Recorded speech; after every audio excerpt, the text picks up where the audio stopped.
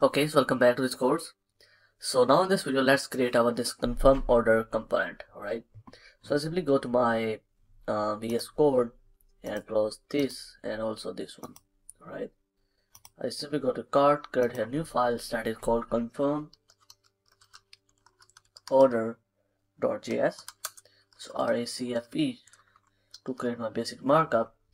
And let's first of all go to our shipping and let's pull out this basic data. So Control C, put that here, and we need here the fragment only, and we don't need here countries.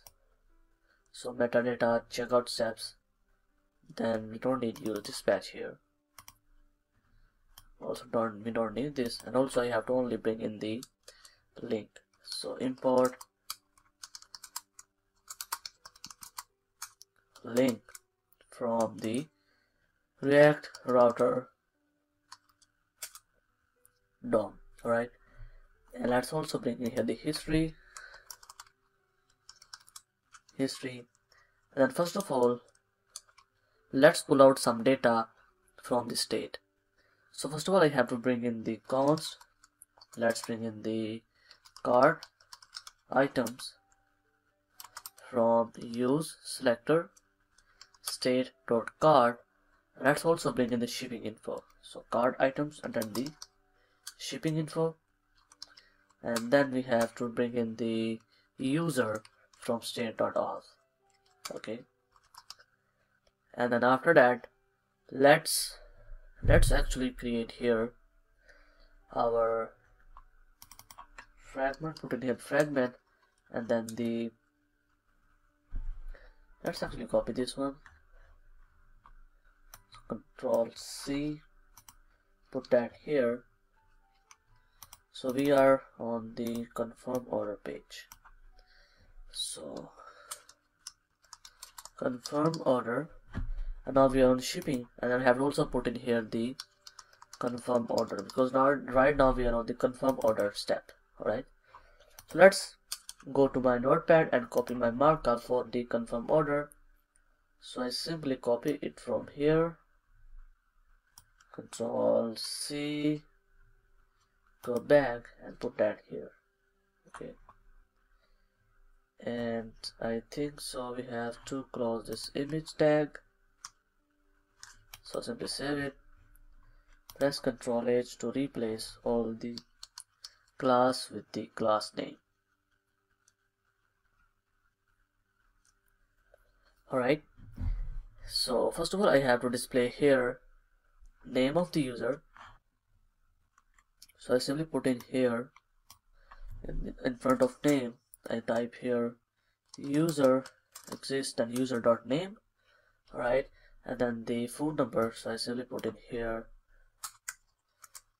the shipping info dot phone number.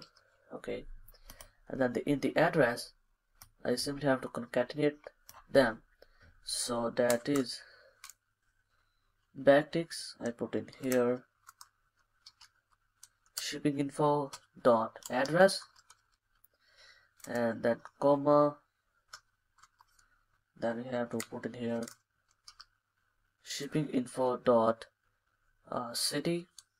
Okay, and then we have to put in here shipping info dot postal code, and then also we have to put in here the shipping info dot country. Alright, simply save it, and then after that we have to loop through the cart items. So after the H4 here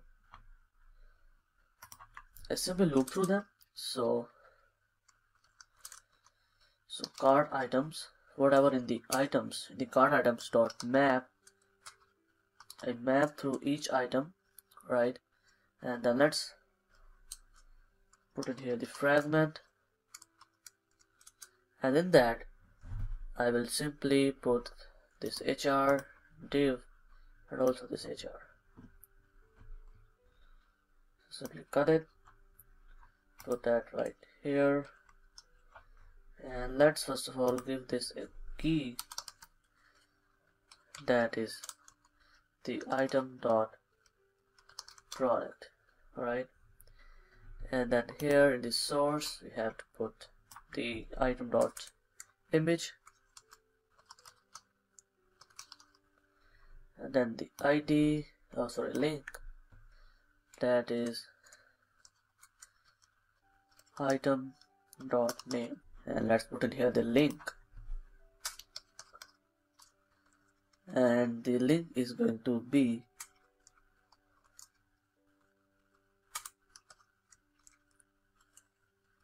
slash product, then slash item dot product. Okay, and then we have to display the price. So what I do is I have first of all display here the quantity, so item dot quantity, and then the item dot price, item dot price, and then let's put in here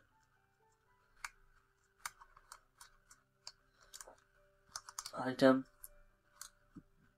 dot quantity multiply by item dot price. Okay, simply save it, and then after that we have to display here the subtotal, the shipping price, tax, and the total price. Okay, so let's actually calculate them. So I simply go to the top and I put in here calculate order prices. So first of all, cost items price. So what is the actual price of the items basically, okay, without tax, without shipping. So cart items dot reduce, again we have to use the reduce function, pass in the accumulator, the item, and then accumulator plus item dot price, multiply it with the item dot quantity, simple again that formula. Alright, and then this is items price. Let's calculate the shipping price. So const shipping price will be item price. If the item price is greater than $200, then the shipping is going to be 0, else it is going to be $25. Alright, you can also calculate it if you want in your own way. So if the user item price is greater than $200, then the shipping will be 0, either it will be $25. Alright, and then the tax price, so const tax price, again you can change your formula according to requirements. So let's put in here the number, and let's put in here the 5% tax. Alright, so 0.05, and I multiply it with the items price. Okay, and then dot to fixed, put in here 2. Okay, that is multiply. So the tax price is the 5%, so 0.05% of the items price, and I will fix it to the 2 values after point. So this is the tax price. Then at the end we have to calculate the total price of the order. Okay, so total price is the item price plus the shipping price plus the tax price. Okay, and then dot to fix it to the 2. Alright, so let's actually simply save it and put that here. So first of all, the items price, okay, then put in here the shipping price, and then we have to put here the tax price.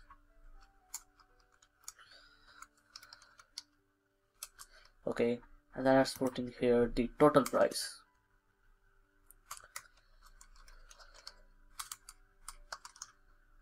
Simply save it, and now I simply go back to my app.js. Let's bring in the confirm order, so Control D, confirm order, and let's put that right here, /order /confirm, and then the confirm order. Simply save it, and in the shipping I have to actually go to the /order /confirm. Simply save it, and now if I go back, I reload this page, and if I go to continue, you will see here, right? So you have two Air Apple ports, 2 multiplied by 126 is $253. This is the name, this is the phone number, this is the address. Alright, you can see that here. And the order summary is 253 is the subtotal, shipping bill is 0, tax is 12.7%, and total is 266.68. Alright, so this is the order summary. And you can also see that this step is also now orange, because we have also completed this shipping step, and also we have completed this confirm order step. We only have now completed this payment step. Alright, and also I have to save the data in the session storage. So I simply go back, and let's on the proceed to payment button, I type here on click, I need to proceed to payment. Alright, simply copy this function. Let's actually define it. So const this one equals to, so const data will be equal to, first of all I have to put in here the items price that we have calculated here, that is items price dot to fixed to 2. Okay, and we also have to put in here the shipping price, then the tax price, and then the total price. Okay, and then let's actually put in the session storage. So session storage dot set item, that is the order info, and JSON.stringify the data, and then I will